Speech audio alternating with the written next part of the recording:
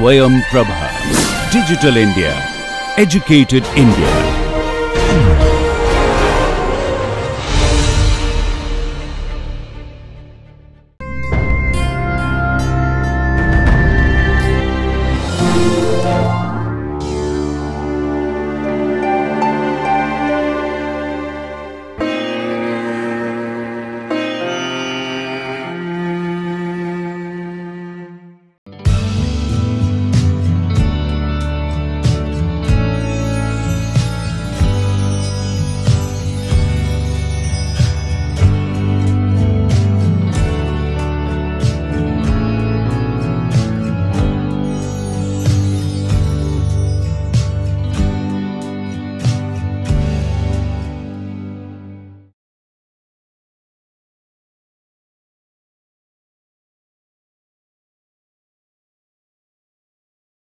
Welcome to the module 8th part 1.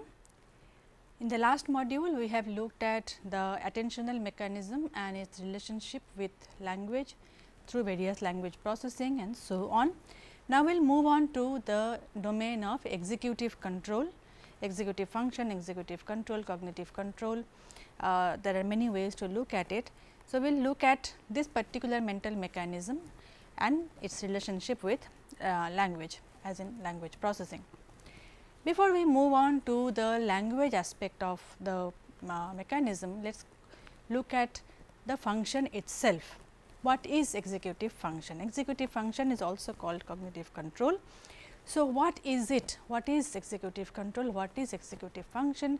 This is what we will look at in the beginning. And then what are its components? What is it comprised of? What are its smaller parts, what are its subdivisions, subparts and so on. Is it a single undifferentiated cognitive process or is it made up of separate parts that make it a whole process? And then we will move on to the brain regions responsible for carrying out this function in humans. And then we will look at the role of language, and then we will move on to the more complex aspects of language and executive function relationship. So, first and foremost, the importance of executive functions. Till now we have looked at many other mental functions. Most recently we have looked at the attentional mechanism. Executive function and attentional mechanism are interconnected. They are part of one superimposed bigger category, which is called by various names. Sometimes it is called executive function, sometimes it is called cognitive control. So, it is considered a part of a very important part of intelligent behavior. To the extent it is so important that sometimes it is considered the core of intelligent behavior in humans. What is intelligence? If we ask this simple question, what is intelligence, and can we break it down to smaller parts as to what are the behavioral outputs, what are the negotiations that the human mind engages with the surroundings and environment and so on. If we look at it deeply, we will see that executive function lies at the core of many of our intelligent behavior. So, that is why it is sometimes considered the core. It is also important to look at executive function in terms of when there is a compromised EF in certain patients. So, executive function is not only looked at and understood and studied in normal people, but also in case of patients, because in many various kinds of psychiatric problems, disorders as well as neurological disorders, executive function gets compromised, meaning that is that it gets affected. Just like we have seen that brain damage affects language functions, brain damage creates language disorders. Similarly, executive function also gets affected in certain cases of neurological disorder or psychiatric problem and so on and so forth. That is why this is also understood, this is also looked at from the from clinical literature perspective as well. Another interesting fact about executive function is that it varies. It is not something that we are born with and it stays the same all throughout our lifespan, it changes. A small child's executive function mechanism and the controlling factors and so on and so forth are not the same as that of an adult. So, as a child grows, the executive function mechanism also grows and reaching its peak somewhere around young adulthood, and then it goes on like that. So, this is yet another way of looking at executive function. It also affects executive function affects performance in challenging task conditions. Why is it important? Because executive function is at the core of human behavior, human intelligent behavior, and that is what decides how we behave, what is the output of our behavior or any other kind of verbal output and so on in a challenging task condition. Given various kinds of task demands, how a human being really negotiates those challenges is at the core of it. So, this is understanding executive function also takes us to the domain of how humans really negotiate a challenging path. For example, in real life, one very challenging job is the job of a pilot, aircraft pilot, or normal passenger pilot, or in a or a fighter aircraft and so on and so forth. So, the job inside the cockpit is extremely challenging. There can be many tasks simultaneously demanding the attention of the pilot. So, how does one handle those things? So, these are also studied. So, as you can see, there are many dimensions of the same thing called executive function, and that is why it has been studied by various domains, various experts from various domains like cognitive psychologists, neuroscientists, linguists, education researchers and so on. So, what is this whole thing about? Let us see what the trajectory has been. So, the notion of executive function has been around for a very long time. We have seen when we discussed Luria that it has been around since the time of Luria and even before.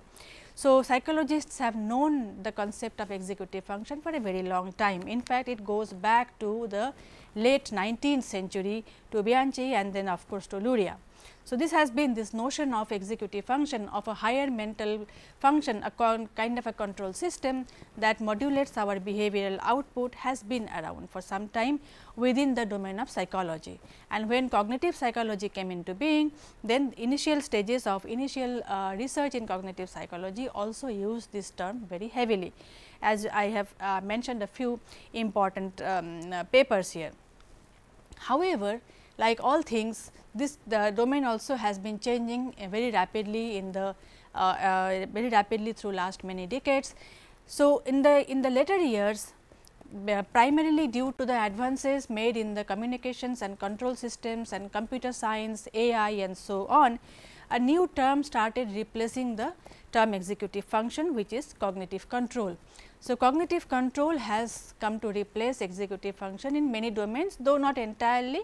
There are still some places where we still use executive function, but largely cognitive control has come to replace the term executive function.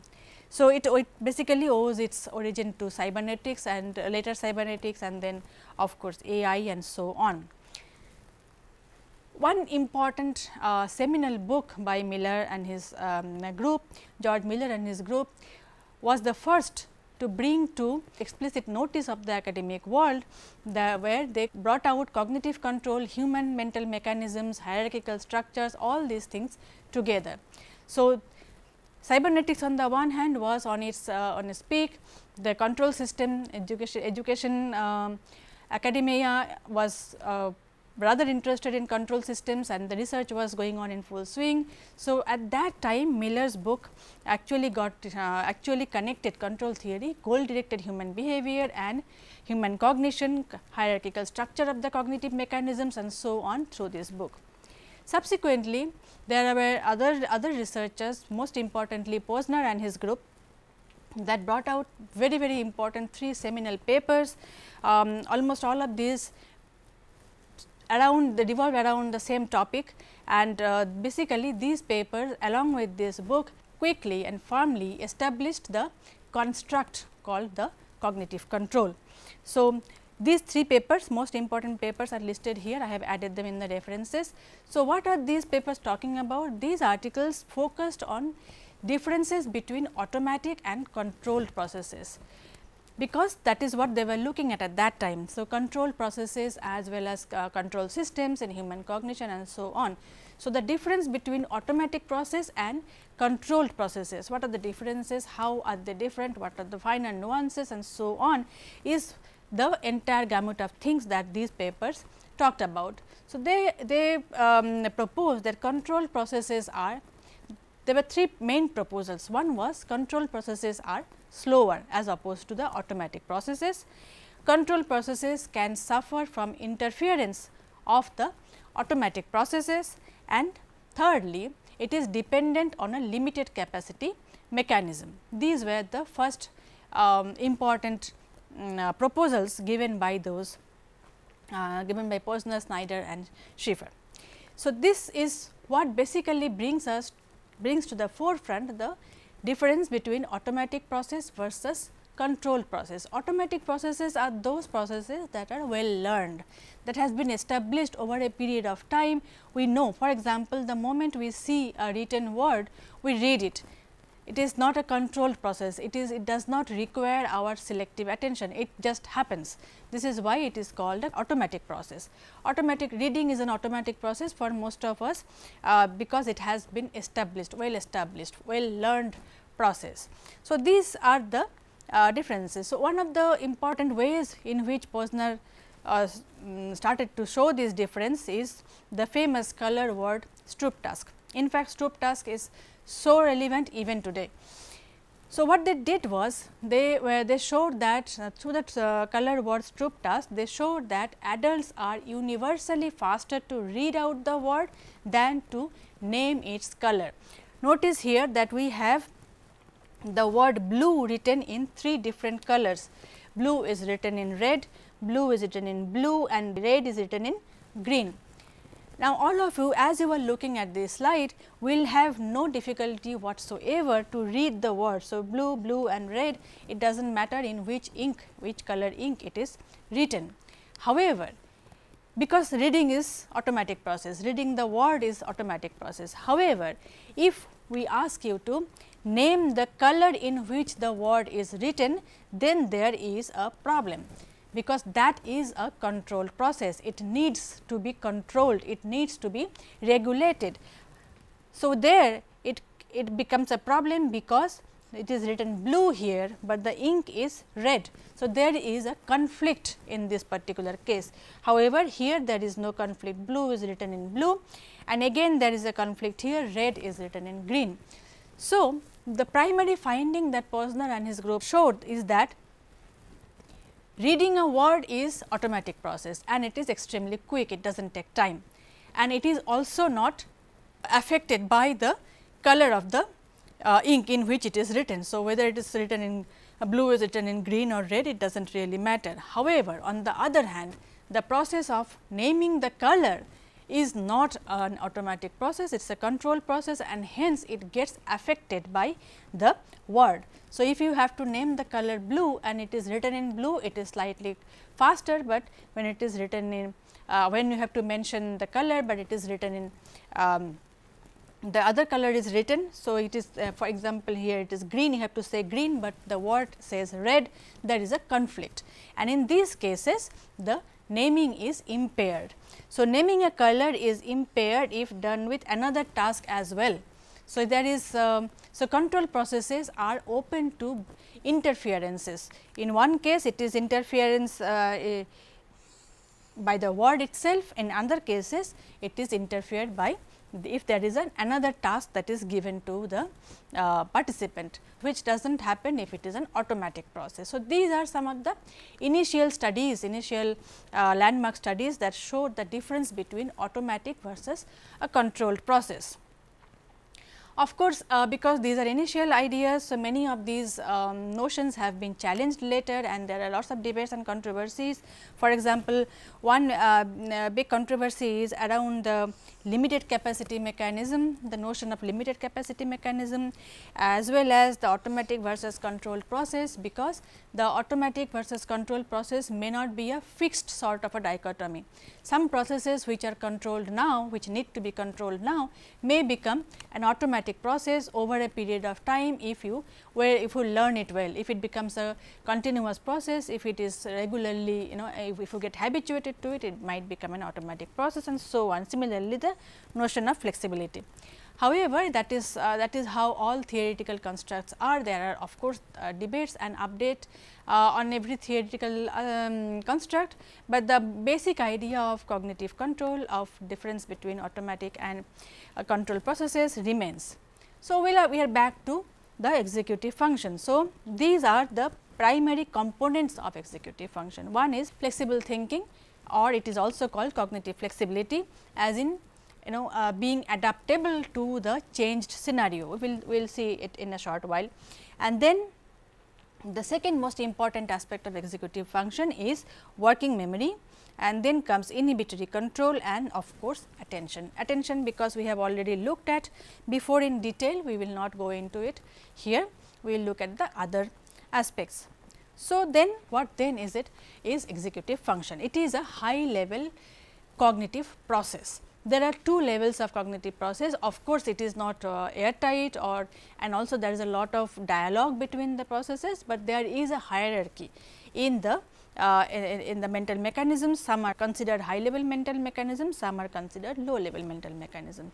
So, the low level mechanisms correspond to the automatic processes.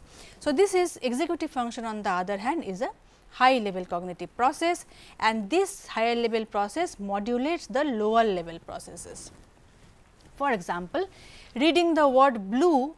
So, the reading aspect, as soon as you see the word blue, you read. It is an automatic process, and that is why it is also called a lower level process. This is almost automatic.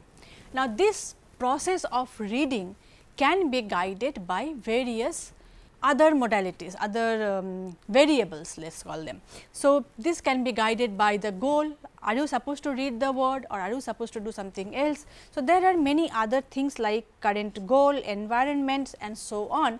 Now, this guiding part of the lower mechanism, lower processes is the higher part of the process. So, depending on our current goal, we modulate our lower level perceptual analysis and our vocal output. Sometimes it is a vocal output, sometimes not, but this is how it works. So, the lower level processes are guided by the higher level processes, which is basically taking into account the goal, current goal, as well as the environment within which the entire process is set.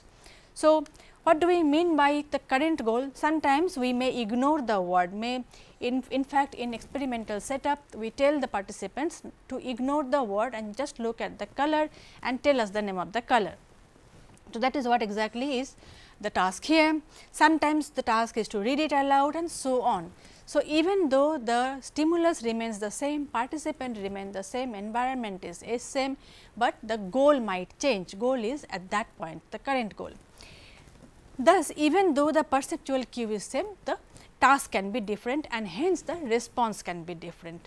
This control is the core of what we call executive function. So, controlling your output, controlling your response, keeping in mind the current goal and the environment is what is the crux of the matter. So, it basically helps us in devising new ways of behavior, and thus it allows for flexibility.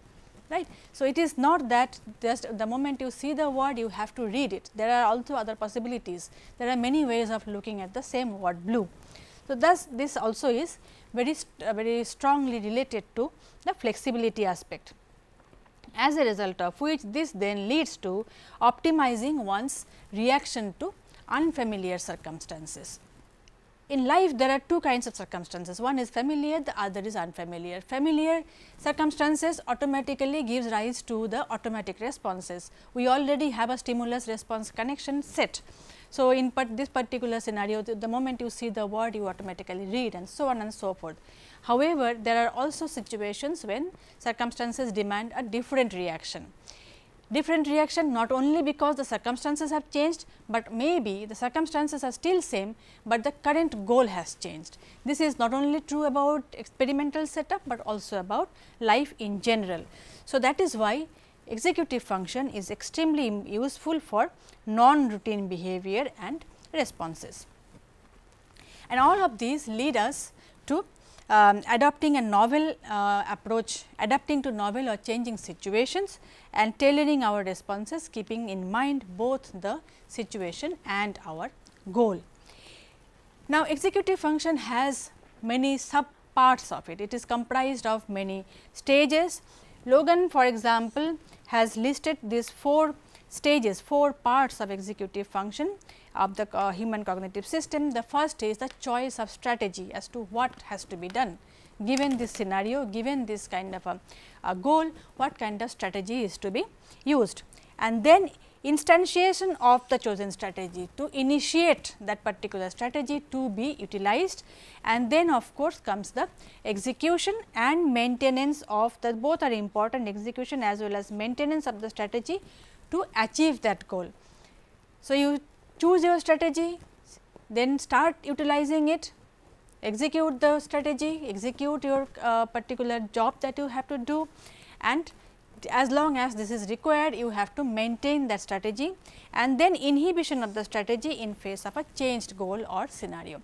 This is, you can see, this is in many ways similar to our attentional engagement and disengagement loop that we talked about. So, we orient our attention, we engage our attention and then disengage, and then the cycle goes on. That is why it is important to understand executive function, also keeping in mind the attentional network. So, these are the 4 functions of human executive functions of human cognitive system as proposed by Logan. Of course, we can go on and on. This is a very broad area of research, and it has really smaller parts and many smaller parts and finer nuances, but we need to sum it up because our primary goal is to look at it from a linguistic perspective. So, how do we sum up? This is a general process. Executive function is a general process that regulate and guide cognitive processes in sensory, memory and motor systems alongside an internal goal. So, this is a process that helps regulate our cognitive processes in what domain? In sensory, in memory and in motor system. So, motor system will also include language in the sense of linguistic output, verbal output. So, this is composed of at least 2 components, conflict monitoring and conflict resolution. If you really simplify the whole thing, it ultimately boils down to conflict monitoring. So, first you have to identify there is a conflict, there is an interference, you monitor, and then there is a resolution aspect of the same conflict, and then it also includes inhibition. So, not only you have to take action on one particular aspect, you have to also stop your action from on another aspect of the same scenario. Hence, you need inhibition. So, let us get into a slight detail about conflict monitoring. Conflict monitoring refers to the processes that monitor the occurrence of conflicts in information processing. Now, this information processing can be of any domain. It can be either language related or it can be any other sensory motor kind of information processing. The conflict monitoring process evaluate current levels of conflicts and trigger, and then it will trigger compensatory adjustments of processing pathways. What has to be done? First, you monitor the scenario, identify the problem, monitor the problem, and then trigger the processing pathway as to how to deal with it, and then comes the resolution. So, conflict resolution, this is a process that aim at eliminating the sources of conflicts. The conflict resolution process enhances task relevant information and suppresses task irrelevant information. This is one of the most important aspects of executive function, because there sometimes in the environment there might be too many stimuli present. Some stimuli might be more salient, they might be more visible, they might be more more salient, more kind of important to on the surface. However, they are not part of your goal at that moment. Hence, you have to suppress that particular aspect of the scenario and focus your attention on the one that is directly related to the goal. So, this is what we mean by enhancing task relevant information and suppressing task irrelevant information in the environment, and this of course needs organizing of behavior along the internal goals. Inhibition is of course the processes that suppresses an active representation or action tendency. So, even if For example, if you are, let us say, if you are going to the library and your goal is to go to the library, sit there and study for 4 or 5 hours, but on the way there is a pizza shop. So, now pizza shop is more salient because that is more inviting, let us say. So, you have to eat, now you need to, your goal is to go and study and not eat a full snacks and then go to sleep. So, the goal is to go to the library and study, hence you have to suppress your tendency to go walk into the pizza shop. So, this is what we mean by inhibition.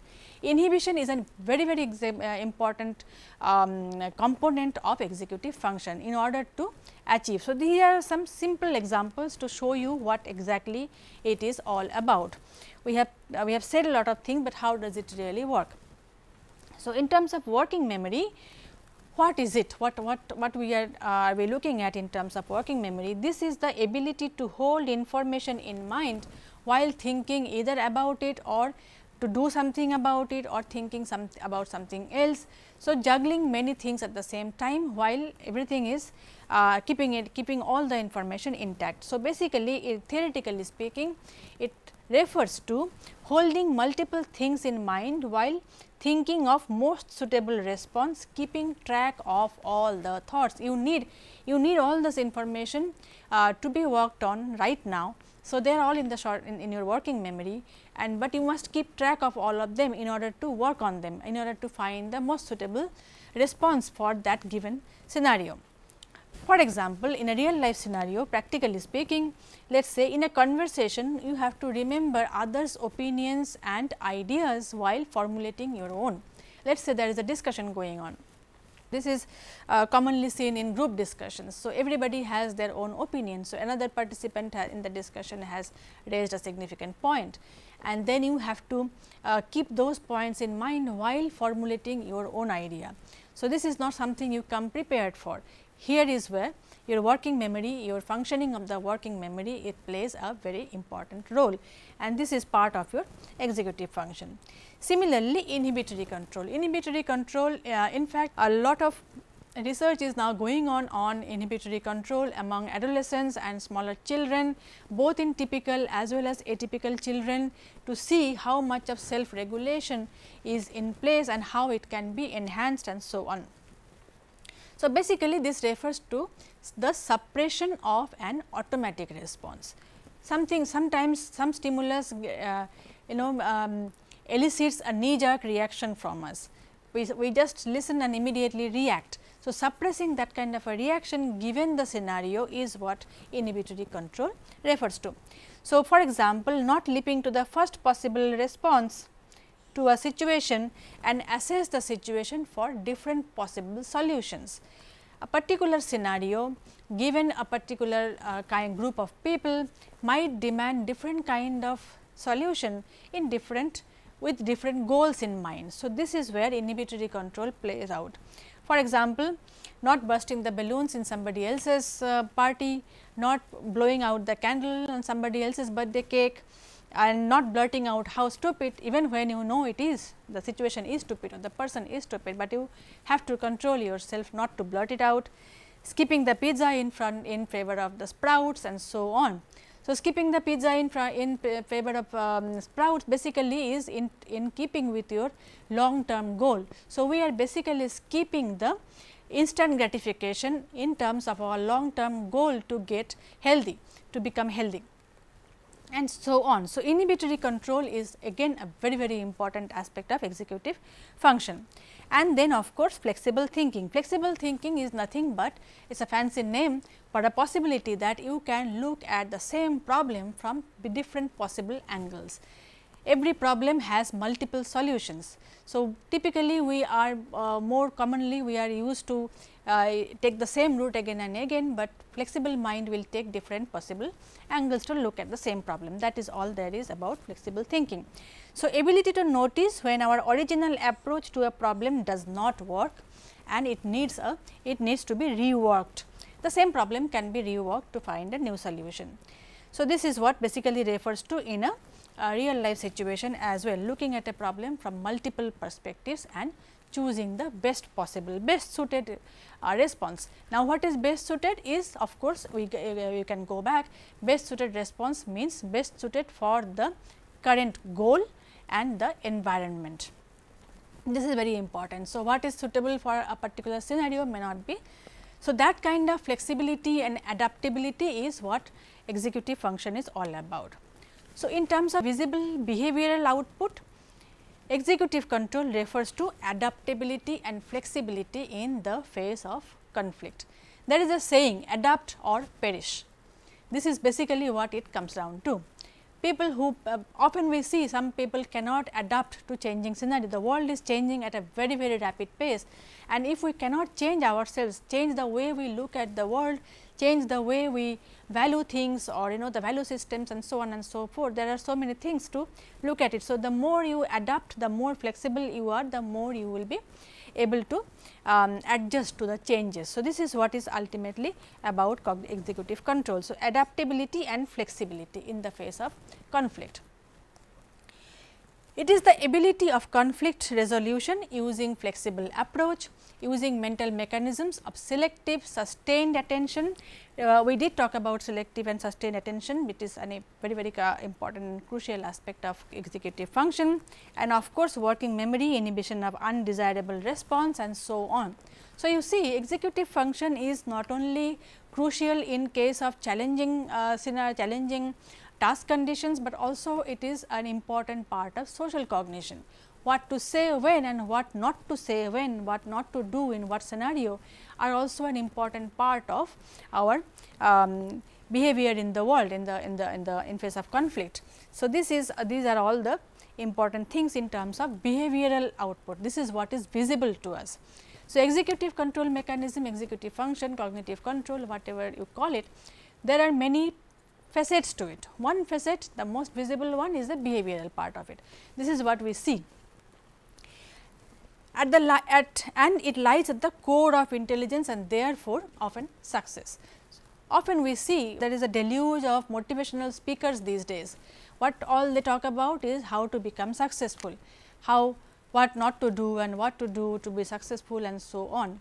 Notice how often they underline the same things, many of them, and more often than not you will see they all will ultimately take you to flexibility and adaptability. So, this is what is at the core of intelligence and of course, success. So, now this till here we are talking about what is visible, what we see people doing and or people not doing and so on and so forth. But this is the face of a larger mechanism, a very fine mechanism, a very complex mechanism that plays out in the background.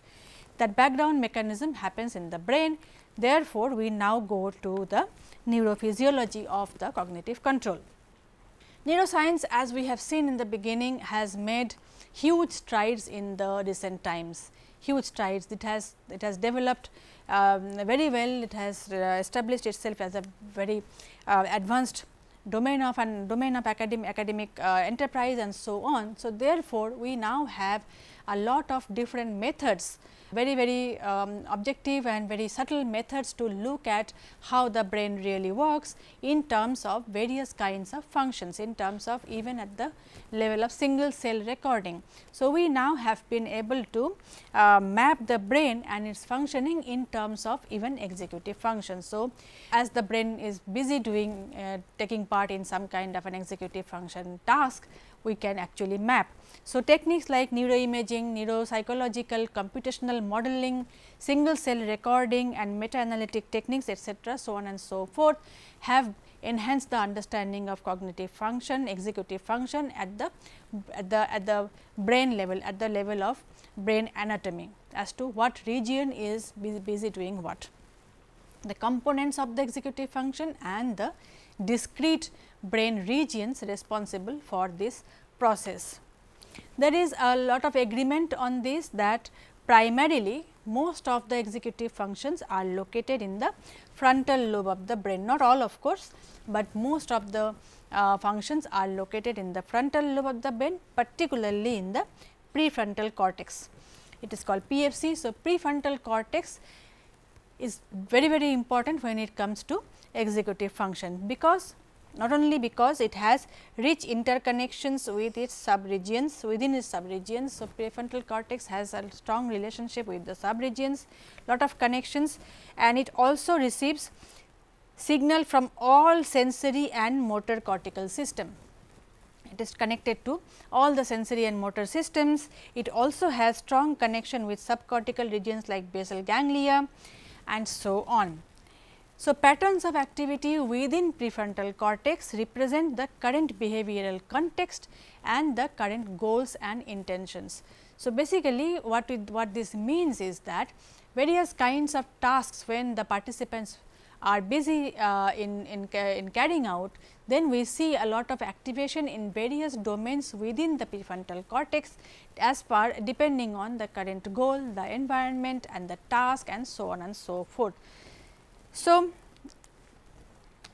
but the problem is PFC is a large area, it is not a small brain region, it is a large region, and hence it has been now divided into various subdomains in terms of the functions. So, it is possible to look at the PFC in terms of various functions that is located in different parts of the same thing, same PFC. So, it is a large system with different cytoarchitecture and connectivity. Remember when we talked about brain and its parts and how they are organized, how the structure is, how organized in terms of connections to the other brain regions as well as in terms of the density of cell and so on and so forth. We did talk about cytoarchitectonic grouping of various areas. So, the PFC also has, it is a large region which has very different cytoarchitecture as well as connectivity level. So, roles of different PFC regions can thus differ. Thus, the PFC can be divided into subregions depending on the cytoarchitectonic as well as functional properties. So, depending on how the structure is, how the morphology of a particular domain is, as well as what kind of function within executive function, what kind of which part of executive function it is busy doing, what it does and how it carries out those that part of the work. So, one of them is the ventrolateral PFC, in short VLPFC. This is involved in comparatively simple tasks such as short term maintenance of information that cannot currently be perceived in working memory. For example, memorizing a phone number you have just been told before keying the number into a telephone. So, you have just heard the phone number and now you are keying in the number in the phone. So, that part of the work, that keeping it in mind so called, is basically what ventrolateral PFC is does. There is also a slightly controversial, many of the proposals are actually controversial because there is always data referring to different aspects of the same problem and often contradictory results also. So, one controversial proposal is that different parts of the ventrolateral PFC are used to store different types of information. So, the again further breaking down the VLPFC also into further smaller parts, each part has different kinds of storage. One of them can be sound of a word, another can be the meaning of a word and so on and so forth. This is a slightly controversial claim, but this is one of the claims that have been made about the working of VLPFC. Similarly, there is dorsolateral PFC which is considered to maintain information that is no longer available in the environment, but it can be for manipulating later. Okay. So, this information is not anymore there in the environment, you are keeping the information in your mind and for later manipulation. For example, though it is probably not involved in remembering a telephone number, but in more difficult tasks such as dialing the number in reverse order. So, basically rearranging the digits. We have I tell you a number, phone number, dorsolateral PFC may not remember the number, but it may be active in helping me typing that number in a reverse order. So, there are in fact, this is just one of the many possibilities of dorsolateral PFC. Each small act that we do, for example, hearing a phone number and keying it in actually goes through a lot of smaller, finer, nuanced processes, sub processes, and each of these processes are taking place in different distinct, sometimes distinct areas, sometimes it needs collaboration between different areas and so on. So, this is why we see such small little details here. Similarly, there is yet another very important area which is anterior cingulate cortex, ACC in short. This also plays a very important part in executive function mechanism. So, part of the medial PFC has a strong projection to and from DLPFC. This is part of the medial PFC and it has strong connections between dorsolateral PFC. This region detects the need for control. So, control, the doing the control, needing, understanding that there is a need for control, the telling the other regions that to carry out that control mechanism and so on and so forth can be some smaller aspects of the control mechanism. So, this particular part ACC detects the need for control. For example, there is a competition between two ways of behaving in a certain scenario, both of which may be triggered by events in our environment. It will require a top down input to resolve the conflict. What should be done given that particular scenario. So, ACC comes into this picture, then it does not do the controlling per se, but it rather tells PFC when control is required as per the claims of some researchers. However, it has been challenged as we have seen in many other cases. And in yet another area is the rostral PFC or RPFC. So, this is one of the largest, but most mysterious subregion of the PFC. Patients with damage restricted to this area often perform well on standard neuropsychological tests.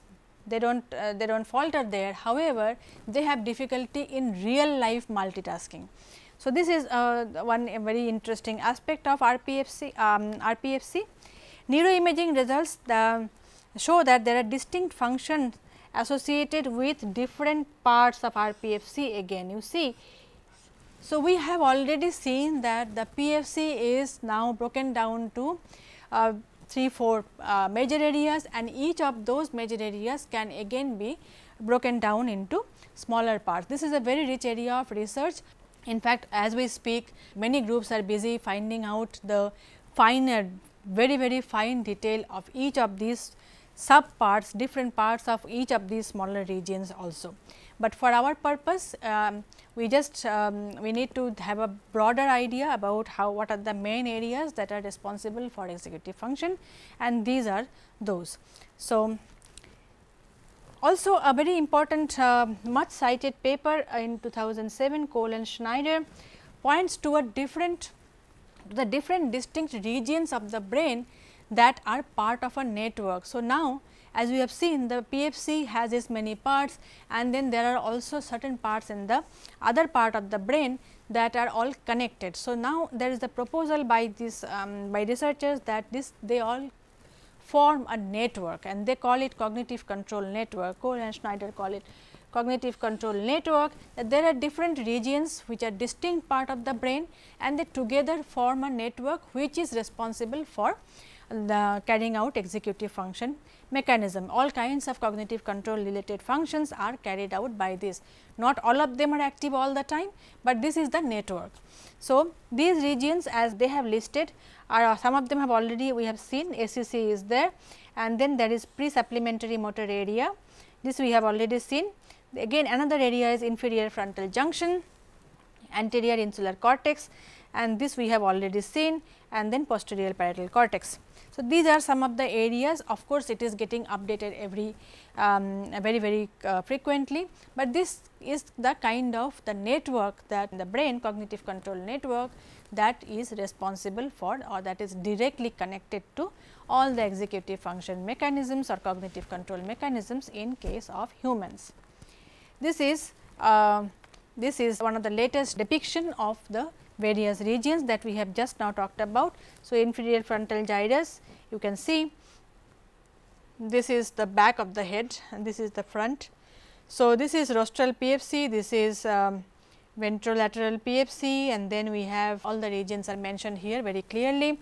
This is from a paper by Cristofori et al. 2019 paper, where they have given this clear cut distinction of the areas, and then we have basal ganglia here, which is also something that is. So, mostly there is a lot of agreement among the neuroscientists that these are the areas where various aspects of executive control or cognitive control takes place. So, you can see working memory, inhibitory control, reasoning, maintenance of information that we have just seen, and then manipulation of information in working memory. So, this is roughly the map of the brain in terms of those areas that are directly linked to executive control, cognitive control mechanisms.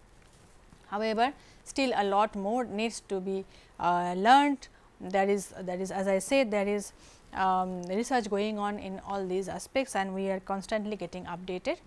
Various regions and their workings have now been found, that but the how part, but the necessarily not how, we do not really necessarily still understand how this connection really works. That this is a very nuanced area, this is a very complex area of research, and then it of course. So, the reason why I am mentioning this is that this is not the final, work is still going on. Now, we have seen what is executive control or cognitive control, how do we see this in terms of behavior. Then we saw how there are very different brain regions that are directly responsible for carrying out those control mechanisms, and now we will see the various behavioral tasks that are utilized in experimental setup to really check it in control environment. So, there are various kinds of tasks that are utilized to figure out how a particular participant given various kinds of variables, how they perform in executive control tasks in various dimensions. So, there are some of them are here, not all of them I have listed, but these are the most commonly utilized ones. So, Simon task, flanker, card sorting, Stroop task, working memory, and so on. Let us see them one by one. This is Simon task, one of the most commonly utilized one. Simon task is basically it is a behavioral task, as I just mentioned. So, this looks at the capacity of conflict resolution in a participant. Now, depending on what the research question is, we might like to connect it to various kinds of population, for example, children versus adults, typical versus atypical children, and so on and so forth. Also, language can be brought in as a variable, and so on. So, the task is like this. If the participants are told, if there is a red dot on the red circle, it can be a square or anything, there is a red circle on, if they see a red circle, they have to press the right key. If they see a blue one, they will have to press the left key. That is the only instruction given, nothing else is told, right. Now, so the right key is connected to the red, left key is connected to blue. Now, the manipulation here is, there are three possible manipulation. One is called the congruent condition. Congruent condition is when, remember this is the right key, red is connected to right key. So, in the congruent condition, the red circle appears on the right side of the screen. So, the red dot is on the right side of the screen, you have to press the right key. In the incongruent condition, the red circle appears on the left side of the screen, and you have to still press the right key, because the position of the circle does not matter. The only cue for the participant is to press right for red, left for blue. Similarly, the blue's position can also be manipulated, and this is called neutral, because it has nothing to do with the horizontal left right kind of a coordination. Now, what is happening here is, this on the face looks very simple. You see a red circle or a red dot or whatever, you press the right key, but the conflict is here. You have to press the right key, but the circle appears on the left side of the screen. This is a conflict that often results in slower response latency, meaning the participant takes slightly longer to react. They might still get it correct, but they will take slightly longer time.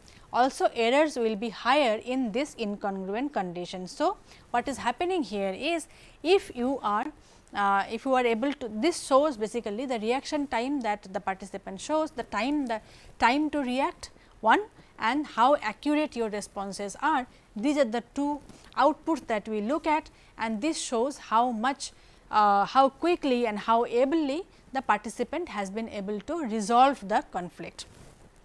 This is a very effective and very productive task that is utilized for executive to check executive control mechanism in participants. Now, depending on what our research question is, let us say we want to see if a bilingual person is better at conflict resolution as opposed to a monolingual person, or a child, typical child as opposed to atypical child. You can that all that will depend on the research question, but this is how the task looks. This is the conflict that is built into the system, and we look at the conflict resolution by the participants. Similarly, this is Erikson flanker task. Flanker task also revolves around conflict resolution and selective attention, sustained selective attention. It is a behavioral task. So, the target participant is required to respond to the target stimulus that is flanked by other stimuli. So, this tests, as I said, selective attention. So, the task typically is to say which way this is one of the manifestations, but there can be many other ways of flanker task. A simple flanker task may have just simple arrows like this.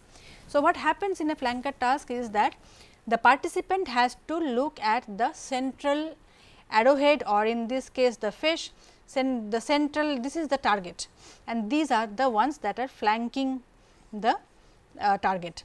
So, this is the target and these are the flankers. These have no other role except disturbing the participant's attention.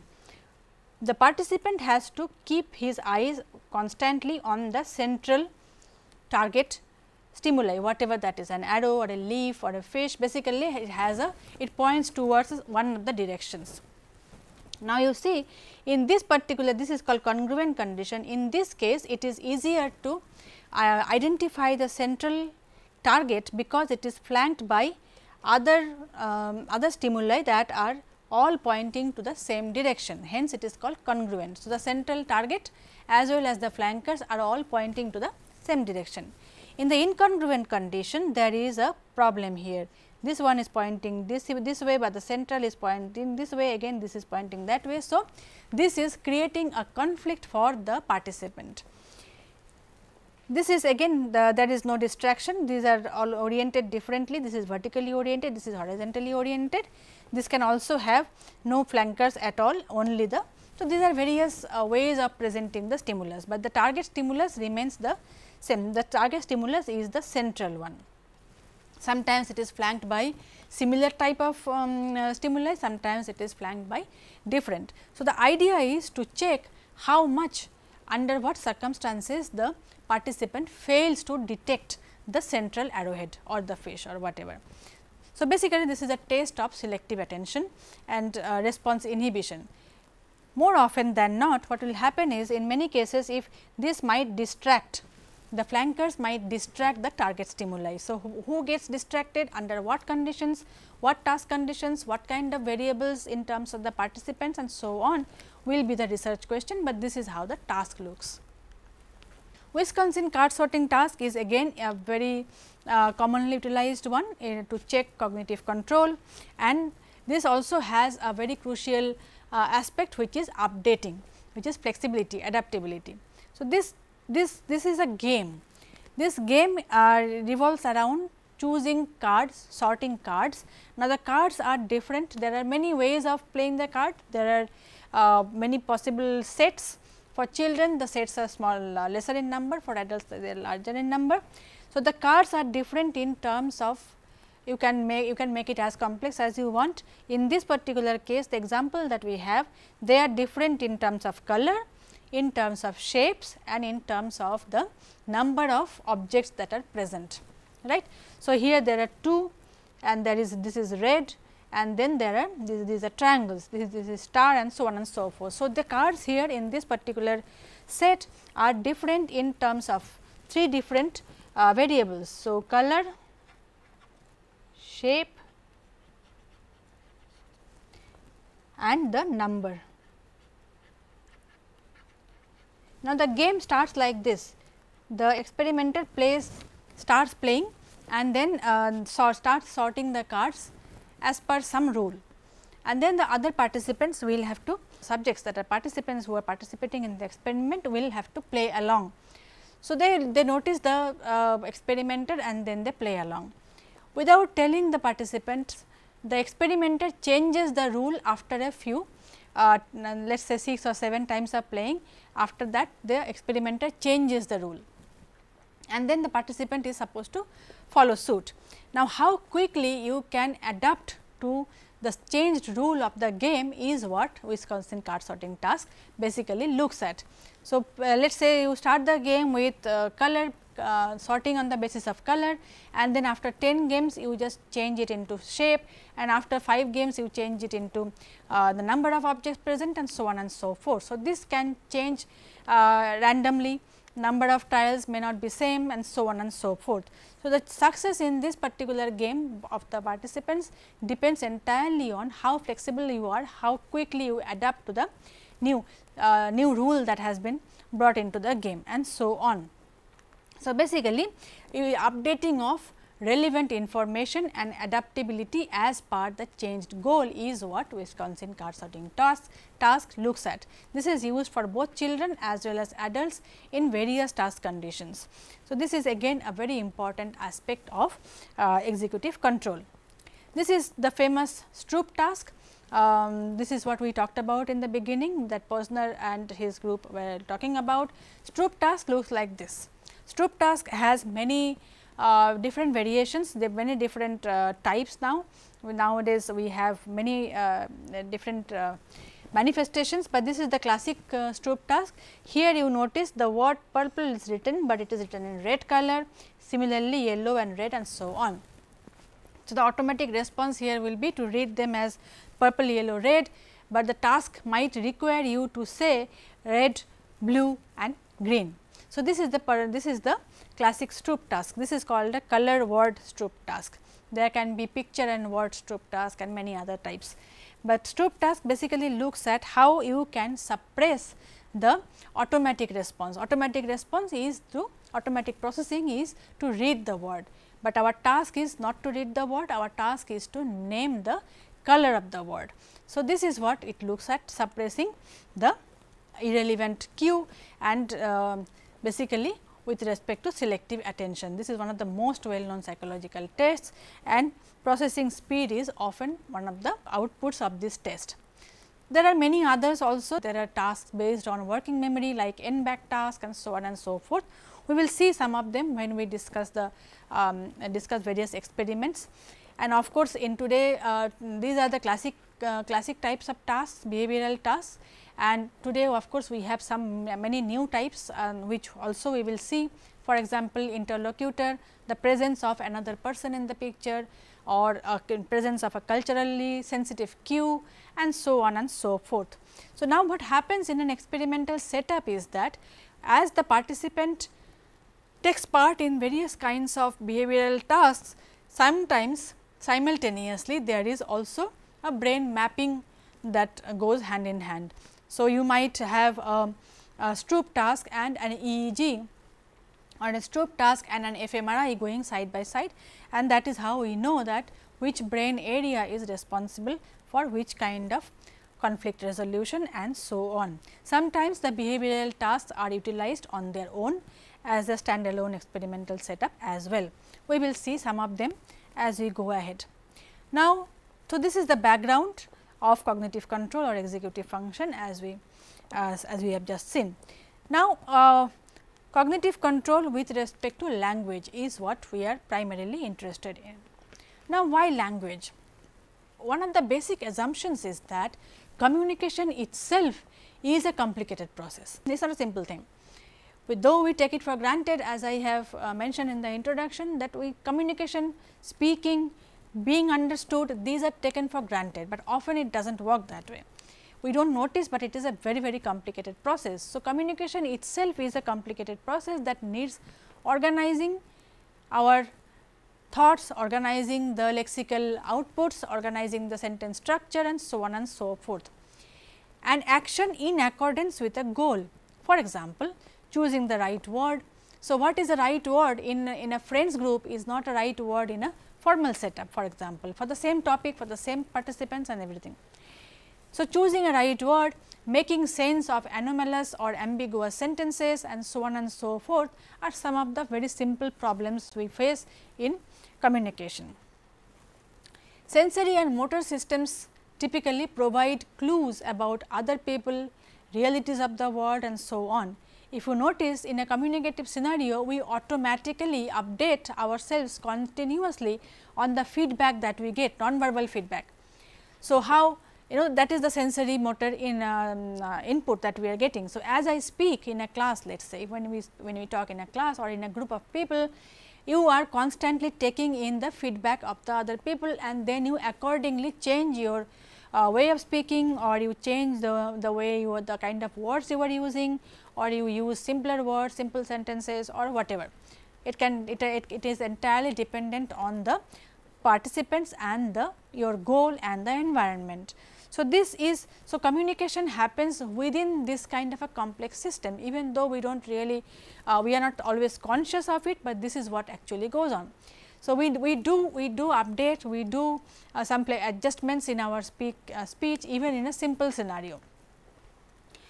So, the conflicts thus can arise. So, an internal state caused by incompatibility of multiple representations or opposition of action tendencies. This is what conflict is all about. In the domain of language processing, conflicts usually appear between simultaneously activated lexical items or sentential representations within or across languages. So, a lot of literature, lot of research in terms of connecting language with executive control basically revolves around these domains.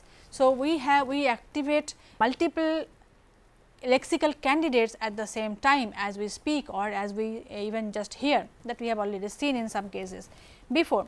So, the simultaneously activated lexical items, that already creates a conflict scenario that has to be resolved, and it does get resolved without any delay. So, as we speak, let us say as we speak, sometimes the word that I was supposed to I had in my mind, I decide not to use it at the last moment and choose a different word. I do not have to really pause, it automatically comes, because that similar sounding or similar meaning word is already activated.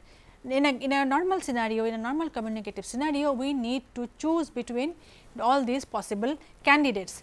Sometimes even sentential representation, if you are a bilingual or a multilingual and so on and so forth. So, you see a simple communicative scenario also can create a lot of conflict. In fact, it does create a lot of conflict, only thing is that we do not see it, we resolve it automatically, the brain resolves it automatically. It is for dealing with such confusions as in competitions among linguistic candidates, their relationship with worldly realities and so on, as well as interference in case of bilinguals more importantly. Of course, it also happens in monolinguals. So, you might have different word candidates, what we call synonyms. Synonyms are actually not an exact replica of each other, they are slightly different in meaning, but they are similar in meaning. So, for a monolingual, the conflict is choosing the right word among the synonyms for a particular purpose, for a particular goal, for a particular environment. So, what is suitable for a legal document is not suitable for a normal scenario, even if you are talking about the same property with the same people. So, a legal document reads very different. Similarly, this problem gets more complicated if you are bilingual. So, there are too many candidates, too many lexical candidates, too many possibilities to choose from, and that creates interference.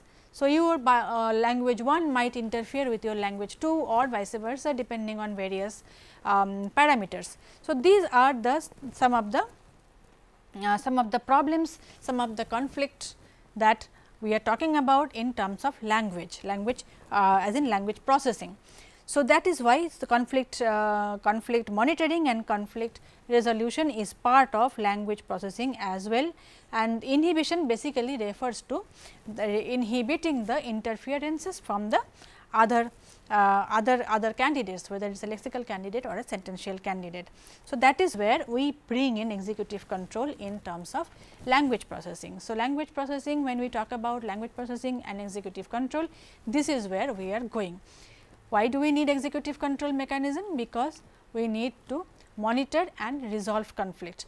Where is conflict in language? There is conflict in language in these kind of domains. Sometimes ambiguous sentences, some sentences are ambiguous without a context. We do not really know what it means. So, the word bank without a context, I am going to the bank, it can be a river bank, it can be the financial institution, organization, bank. So, then you need a context. So, these are simple things, but then there are many other complex scenario as well with respect to language use, whether you are comprehending or producing language. So, these are the domains that we will look at in detail in the coming sections and with respect to various kinds of mechanisms. Similarly, the speaker may use executive function also to select the right word from competing alternatives. So, these are some of the references that we have in many of these domains. So, one is to select the right word among competitions, another is to switch from one language to another. This is another very important area of research now in bilingualism. When we switch from one language to another, what happens? What are the sub processes that are part of it, and how executive control mechanism, cognitive control is a part of that. That is also yet another area. So, these are some of the references. The listener may use executive functions. So, here this is when you are producing sentence, here when you are listening, right. Select among competing interpretations according to the communication goal. So, to grasp what the speaker really says and ignore what we already or the person already knows. So, when you are listening to somebody speaking, as also you need to resolve a lot of conflicts. Sometimes you might already know, you already have an idea that is established in your mind, but the speaker might mean completely different things. So, that also leads to conflict resolution. So, this is the introduction to this particular segment. In the next part, we will look into more detail, look in more detail into each of these aspects of relationship between language processing and executive control mechanism. Thank you.